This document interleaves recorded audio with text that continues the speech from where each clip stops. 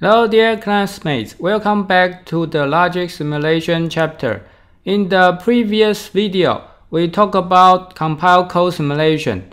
In this video, we are going to introduce an even better simulation technique, the event-driven simulation. The compiled code simulation technique has two problems.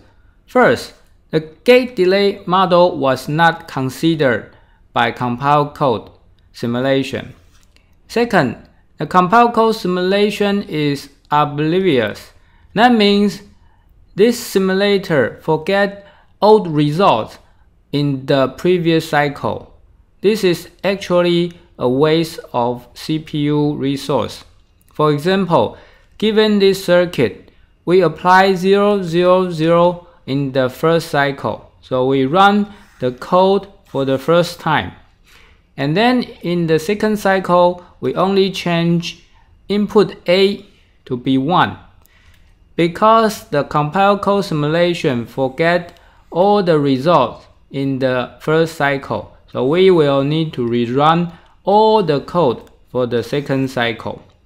This is actually a waste of CPU time because only signal A changes in the second cycle. So, can we do it in a more efficient way? The event-driven simulation was proposed by Ulrich in 1965. The idea is pretty simple. We evaluate a gate only if there is event at its gate input. In this way, we can save a lot of CPU time. An event is a signal value change at the specific time t, and a gate with its input change are called activated. For example, for this circuit A, we can see there is an event at primary input A. This is a rising transition, and the gate G2 is called activated because we have an event coming in at its gate input. We only need to evaluate one active gate, which is G2, in event-driven simulation. The other three gates are not evaluated again in the second cycle because they are not activated. So, event-driven simulation is typically faster than compiled code simulation. This slide shows a zero delay event-driven simulation example. In this example, all the gate delay are assumed to be 0. At the beginning, we read in the initial condition of the circuit, and we read in a new input vector. We put active primary input fan-out gate into a queue, which is a first in, first out queue of gates. In this loop, we will execute the events every time we evaluate a gate from the queue. If the output does not change, then we do nothing. If the output does change, then we execute this change and we put gate G's fan-out gates into the queue. We continue in this loop until the queue becomes empty. In this lecture, we will use this notation to denote an event, G, VG plus, which means an event where the gate output G is changing to VG plus. At the beginning, we have two events at primary input where A is rising to 1 and B is also rising to 1. So we put their fan-out gates G1 and G2 into the queue. First, we pop out the first event out of the queue, where is G1. because G1's output does not change, so we don't actually need to execute this event. Then we pop out the next gate out of the queue. G2 is now rising to 1. Because this new value is different from its old value, so we will execute this event. The G2 output is now logic 1, and we put its fanout gate, which is G4, into the queue. Finally, we pop out the last event from the queue, and we execute this falling change at the G4 output.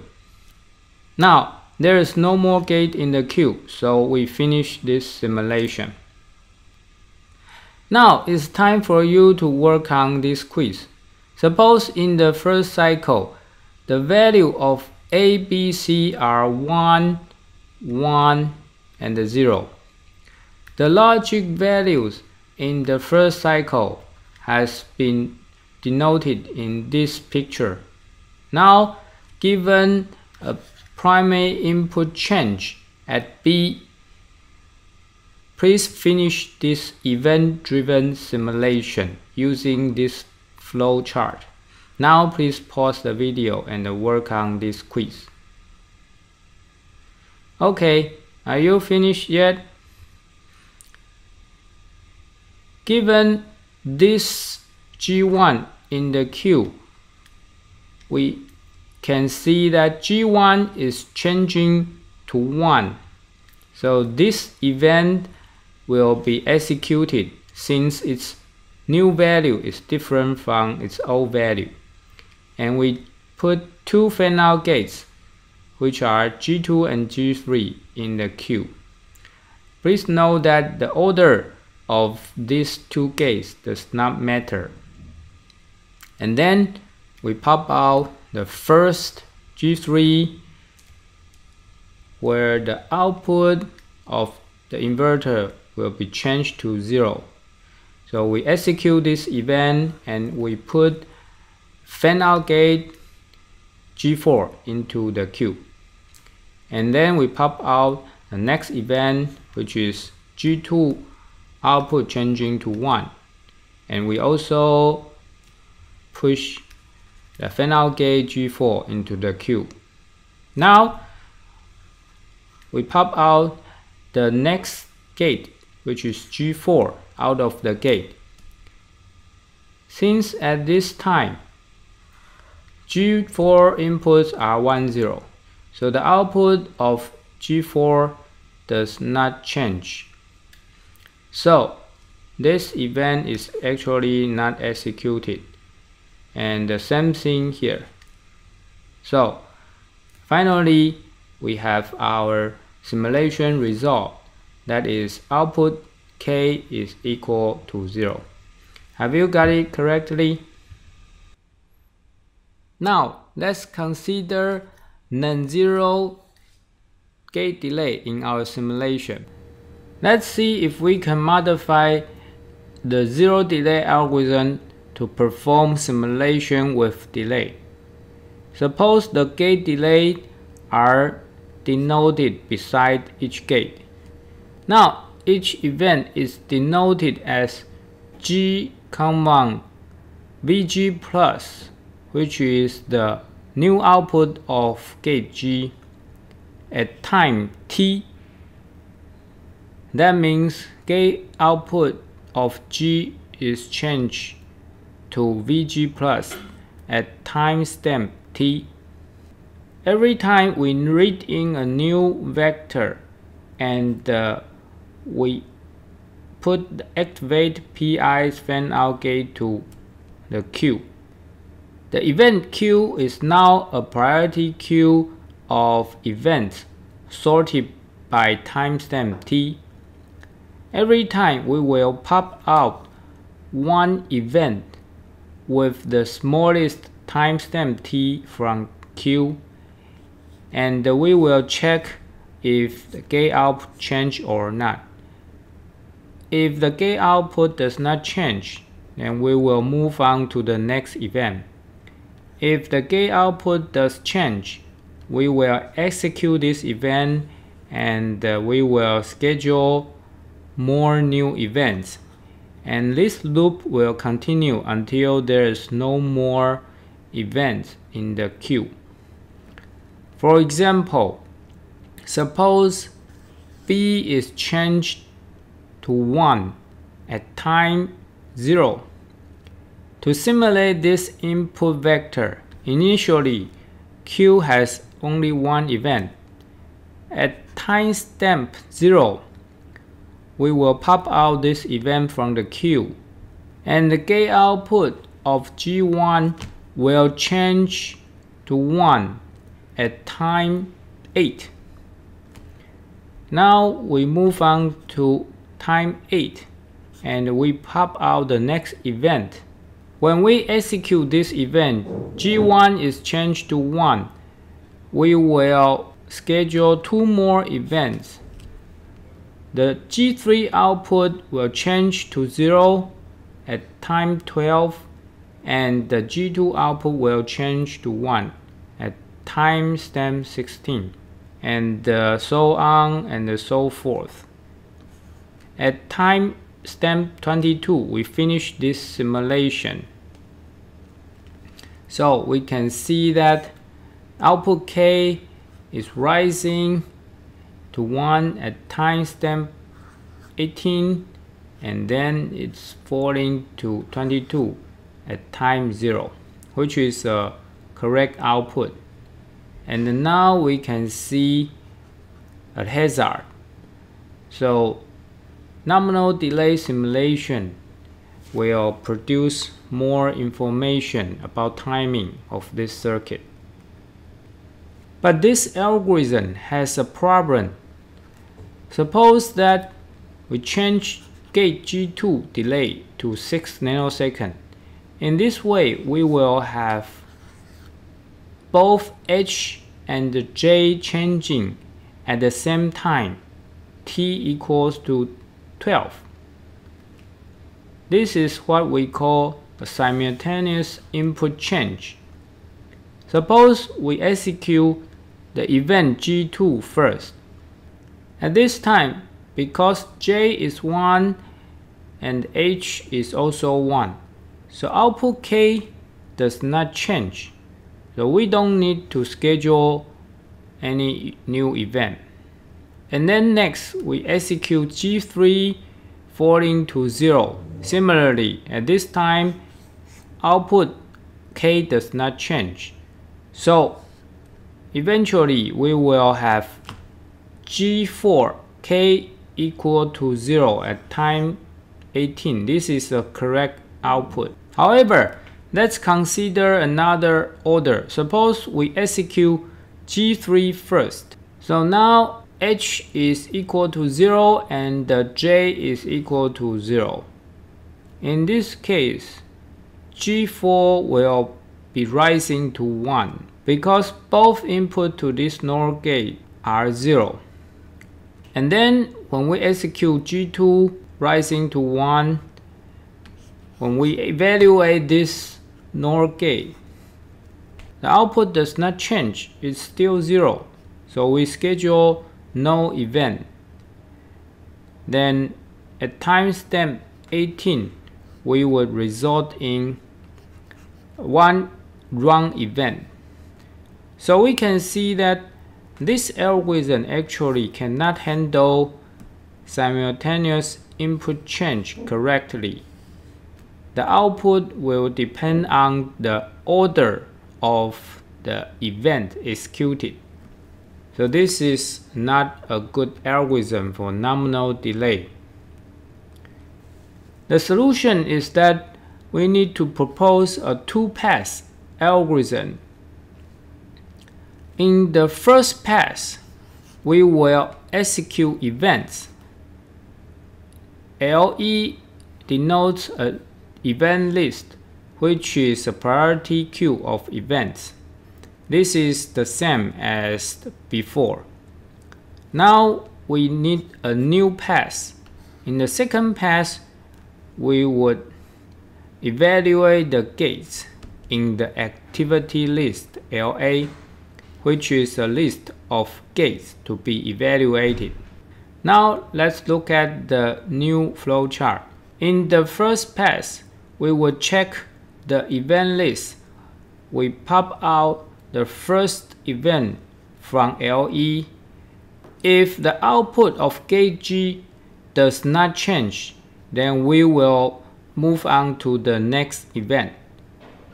If the output does change, then we will execute this event and we will put the fan-out gate of gate G to an activity list, waiting for the second pass.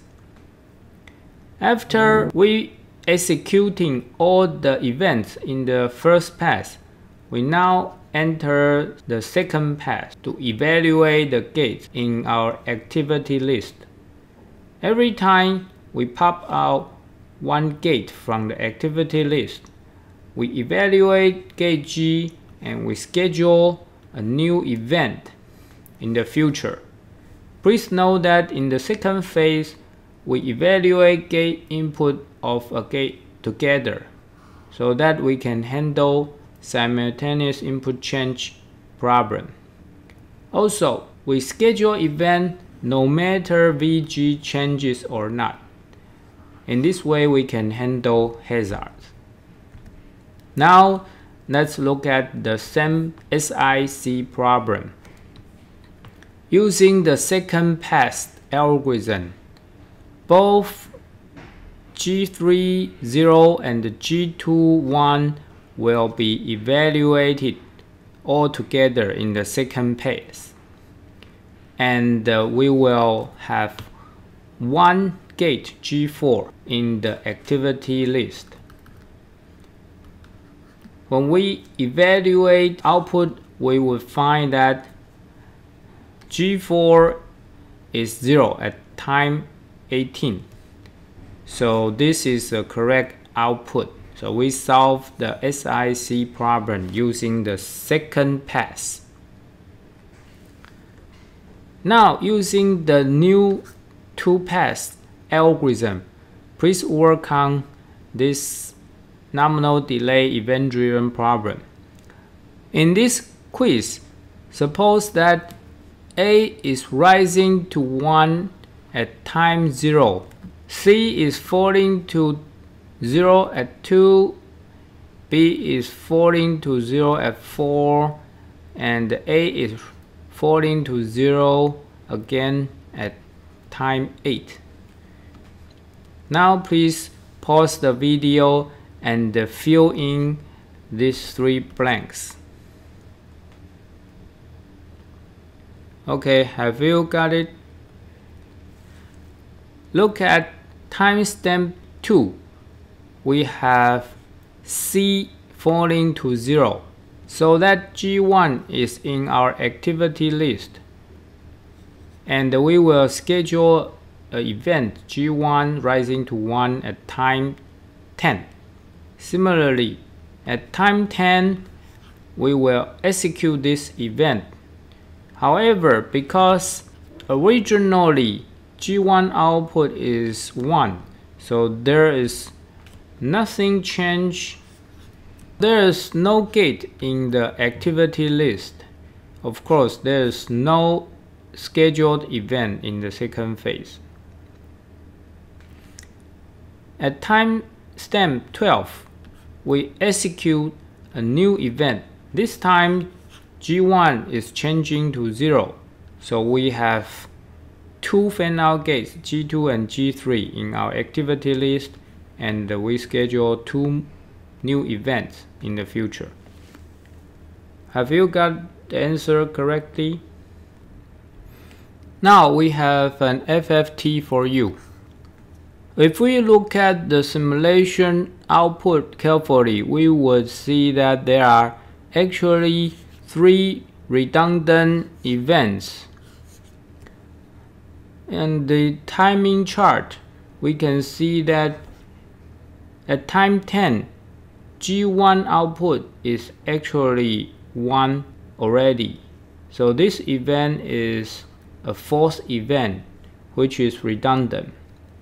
Similarly, at time 20 and 22, we also have false events. Because the second pass algorithm schedule events no matter VG changes or not, so there are many false events which waste our CPU time. Can you invent a new algorithm that can remove those false events? This is a good FFT for you to think about. Now, finally, let's talk about the data structure. There are two ways to implement the data structure for event list. The first one is a linked list data structure. So we link the events according to their timestamps. For the same timestamp T1, we can have a linked list of events. They occurred at time T1 simultaneously. In this data structure, the timestamp is flexible, so we can insert an arbitrary timestamp in between two neighbor timestamps. However, the problem is that if we want to search for a particular timestamp, it takes a while to search. And the second implementation is a cyclic array, which is also known as the timing wheel, invented by Ulrich in 1969. In this timing wheel, it's a circle of array where each time slot represents a timestamp, and we have a linked list of events associated with each timestamp.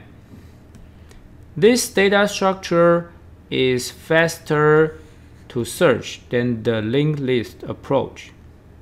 However, the problem is that because we have a fixed number of slots, so we cannot insert an arbitrary time slot between two neighbors. We have a limited number of L slots in a cycle. Now, in summary, this video talks about event-driven simulation, which considers gate delay. This simulation technique is potentially faster than compile code because we only evaluate those gates with input change. There are two scenarios. For the zero delay simulation, we can use the simple one-pass algorithm. For nominal delay, we need to use a more complicated two-pass algorithm. False event means those redundant events that does not cause any signal change.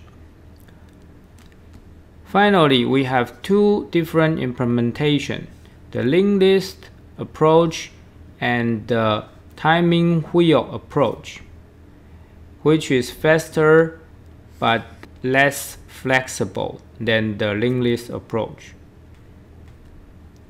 Now let's compare compile code and event-driven simulation.